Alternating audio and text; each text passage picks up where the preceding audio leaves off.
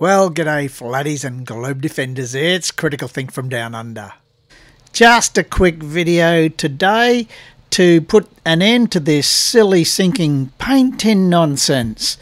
Now, I've duplicated Ranty's experiment. He had a couple of strange things going on in his fish tank, so I thought I'd do the same thing and see what happened in my fish tank and whether it correlates and all that.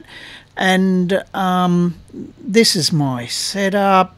You'll notice here now I've got some things on the top of a freezer in the corner. The top of the freezer is seen outside the tank and inside the tank, and they don't line up, and this one is sunk down, and you might be tempted to say that's the density in the tank that's causing that to sink down, and this is how things appear sunken on a flat earth. As I said, you may be tempted to say that, but I will show you that that's not correct, that this experiment is fundamentally flawed, and I'll show you how. It's very simple. It's just that I had to make the tank and do the experiment just to check everything. Now, I noticed this was down. I noticed a few other things, and I set about working out why. So eventually I got to putting a cup on top of the freezer, and one half outside the tank, one half seen through the tank.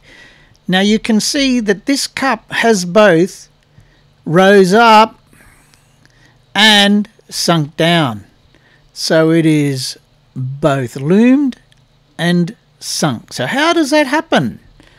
And I can tell you now that it depends, because of the bending of light, it depends where your camera is as to what will happen.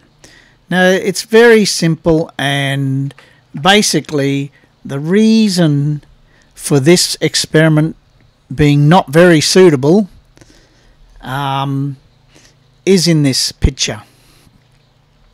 This picture, you see, I've shone a laser from, just to accentuate the problem, I've shone a laser over to the top of the freezer over there, and this is the path that the light takes. Now, because it's constant density tank, that's a straight line in there, or pretty damn close to it. Now, this is a useless experiment because nothing's really happening inside the tank. And this is where you have to do your experiment, is inside the tank. So here, what will happen here is, you see I've drawn this red line where the light from the laser hits this tank here, and at this boundary where there's a medium change, a higher density, low density of air, high density of water, the light is refracted as per Snell's law.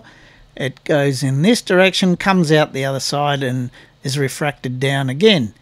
And so what this here, top of the freezer here, will appear to be down here.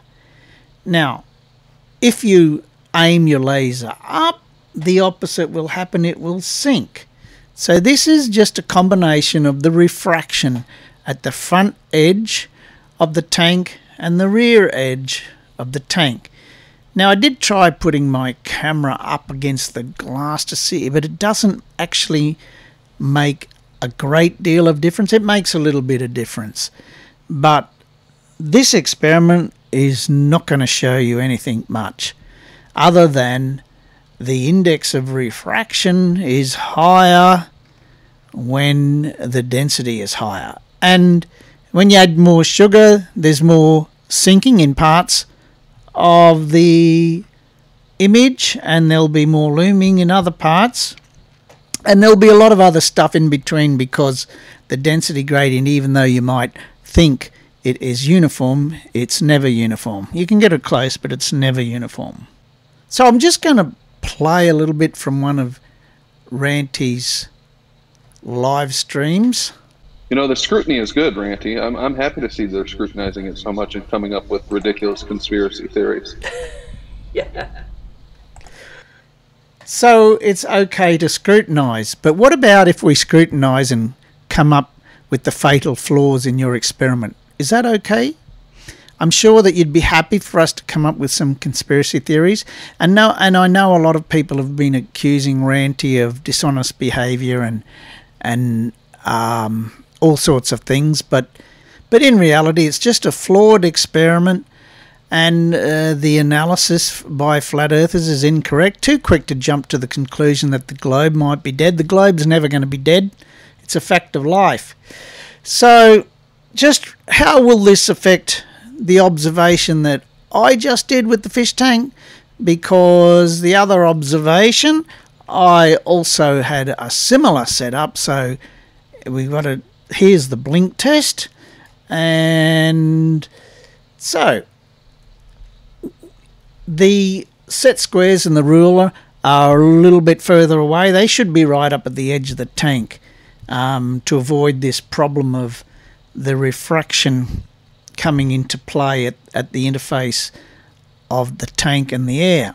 And this test should be repeated with those objects right up against the tank, and possibly with a phone camera or something right up against the tank here.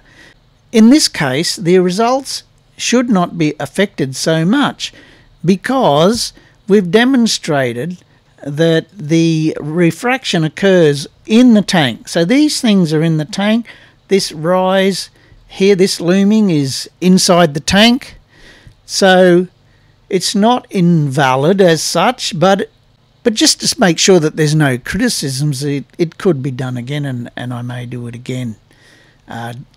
Just to wipe out that little bit of doubt. This here, the effects of the density change in the tank are far greater than any constant effect of refraction.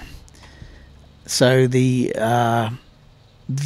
sort of effect here is you will see that, and we do see that in nature. And just remember that the other thing that we do see in nature is that lasers curve over the curve of the Earth. Now, flat earthers love to point lasers over bodies of water, and they're all joyful when they can see the laser on the other side. But this here demonstrates that it's quite easy for the laser to curve. I mean, it's only a tiny, tiny little bit of curve over the ocean. It's 10 feet in how many miles? Not much. This here is a bigger curve than that. And so just remember that when you're shining a laser over the ocean, yeah, bring it back on. That it might just be curved. It might just curve over the ocean like this. Let's play that again. Bring it back on. Do you see that? Yep.